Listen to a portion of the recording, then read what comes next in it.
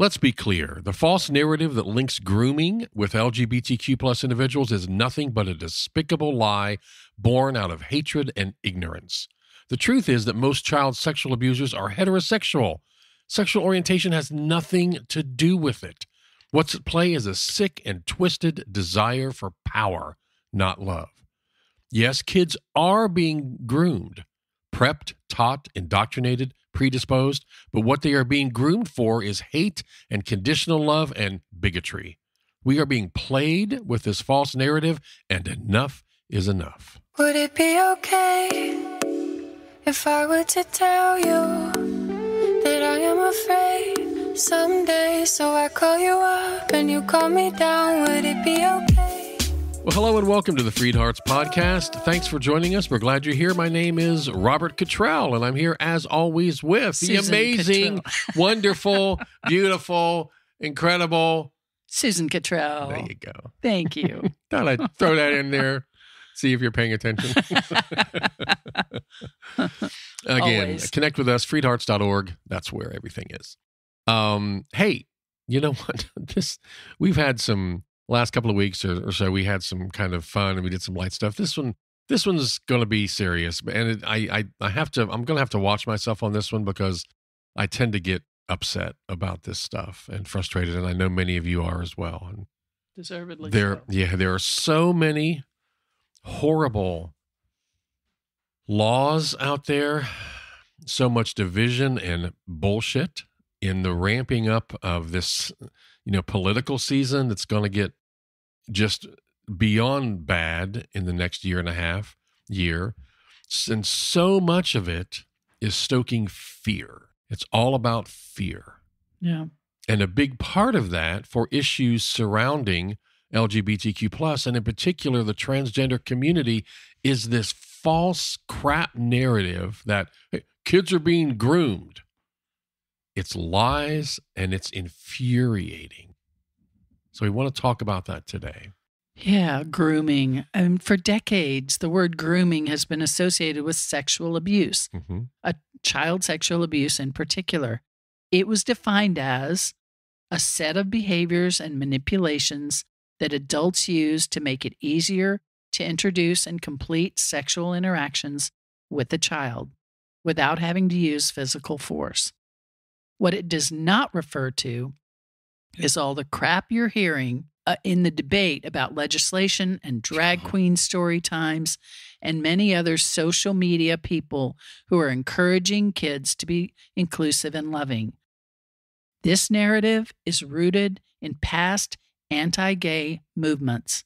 The weaponization of the term grooming is tied to a history of long-standing false claims that gay, lesbian, and bisexual people, and men in particular, molest children at a higher rates than people who are not LGBTQ. Lies. They're lies. But we want to go even deeper in this false idea of grooming kids for sexual abuse and talk about how children are being groomed, what they're being groomed for. We could call it prepping, taught, indoctrinating, predisposing.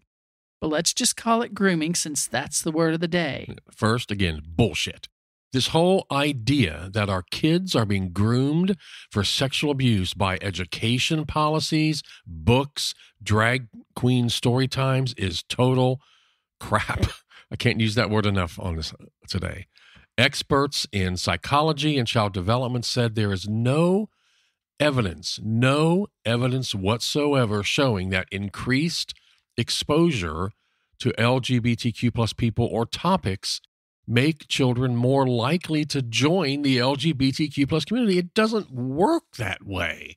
It just doesn't work that way. Now, what it might make them more of is more understanding and inclusive, and bingo.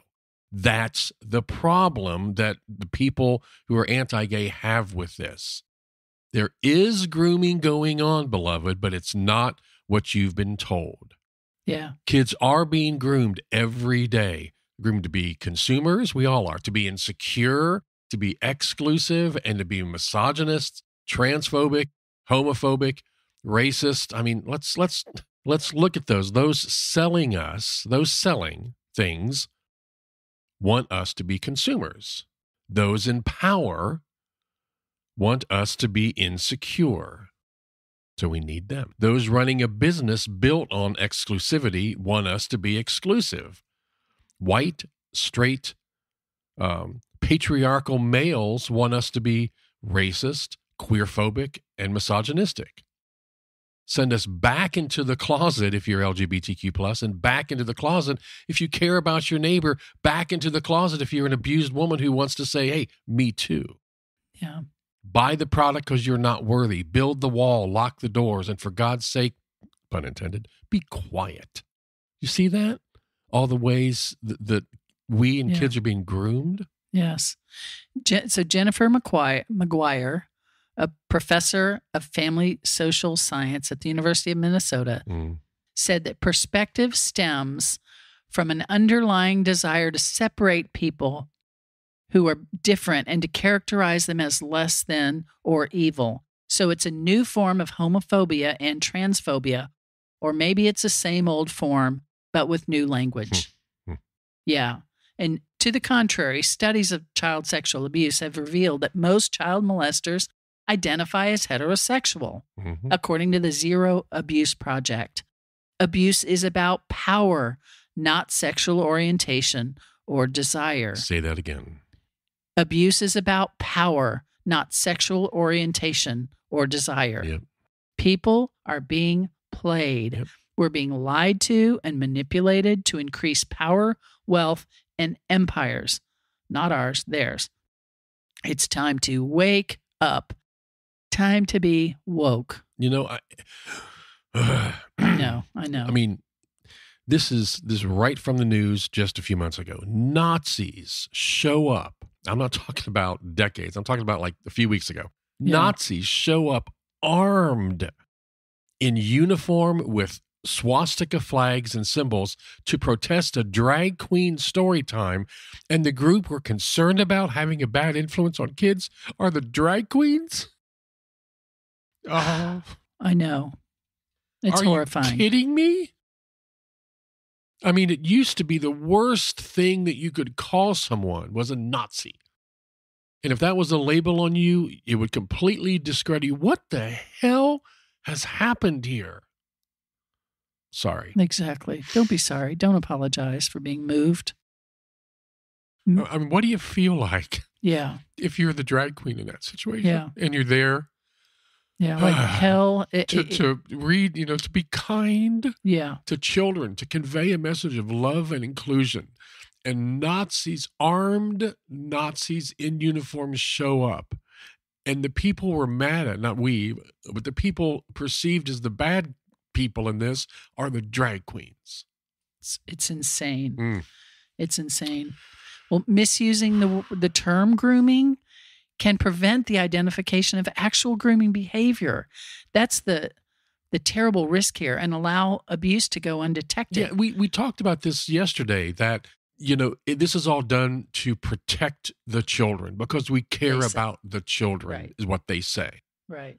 But their efforts here can actually result in real grooming behavior going undetected, well, that's exactly what it is. It's a red herring. It's a distraction.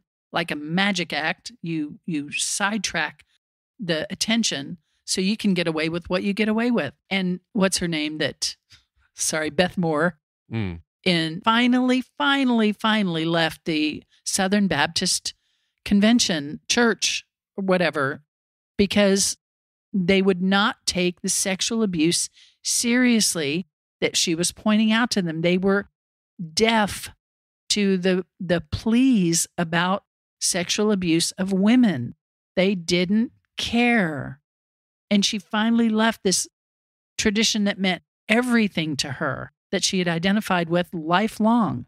It takes a lot to get Beth Moore out of the Southern Baptist Church, but that's exactly what that was doing. And what's more, misappropriating the term as a means to keep LGBTQ topics out of the classroom can be harmful to all children, regardless of their own sexuality or gender identity, experts say.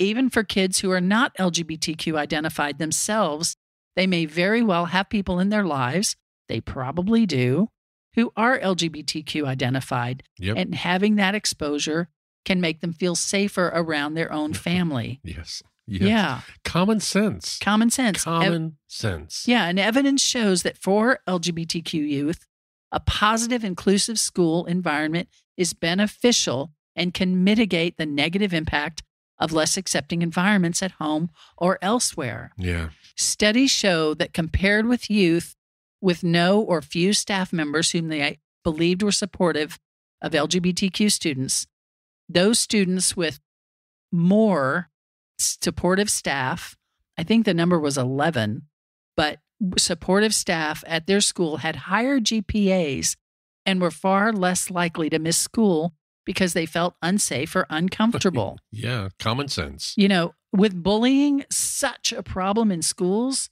why would we deny this thing that could help so much?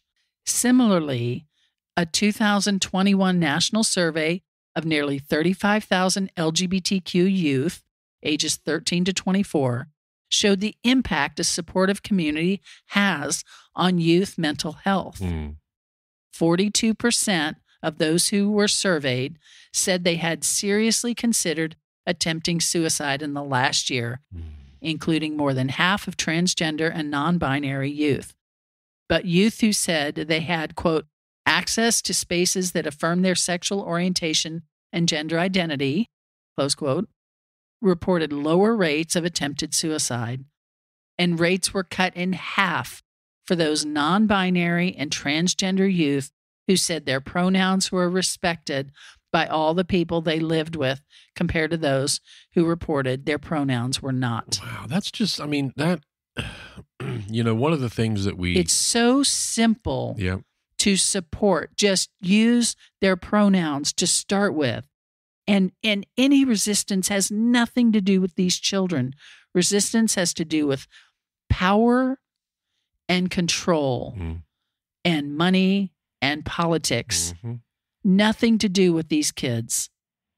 And still, even without acceptance or inclusion, LGBTQ people have existed across enormous barriers throughout history. Yep. LGBTQ plus people have tolerated massive abuse in this society and in others and continue to exist in the face of that massive abuse. A more accepting environment doesn't make you more likely to be LGBTQ. It just makes you less likely to get abused. Yeah. Yeah. So this whole idea that books, you know, that certain Dr. Seuss books or whatever and drag queen story times are grooming kids to become LGBTQ is just, and I'll say it one more time, bullshit. It is just false. It's completely absolute false crap, intentional lies. Meant to further an agenda that increases the power and wealth and influence of people and systems that are hateful and transphobic and homophobic. And enough is enough. Beloved, don't get sucked into this cesspool of endless debate and misinformation. Remember, don't debate with people who are committed to misunderstanding you. It can be toxic for you. It's time for all of us to wake up and realize that misusing the term grooming in the context of LGBTQ plus topics is just, it's not accurate, and it's downright deadly and dangerous. And it prevents us from recognizing the true signs of grooming behavior that really put children at risk. Yeah. So let's lead with love here in this, and let's create a positive and inclusive environment in the homes, in the schools, in the community that benefit our LGBTQ plus youth and adults and protect them from harm. Yes. If there's legislation in your area here, and you can find out about all of that through organizations like HRC and the Trevor Project and FreedHearts as well on our resources page, speak out, stand up, speak out against this legislation, these awful, school board proposals and things like that. Speak out against LGBTQ plus marginalization and oppression of any kind. Our children, your children, you deserve to be celebrated, not tolerated. Stand up. Abused. Not abused. Stand up to those who would harm our kids with this hateful rhetoric. And let's do it with love and with courage. You know what? Because these kids, the safety and well-being of our kids is worth fighting for. The safety and well-being of you is worth fighting for. Yes.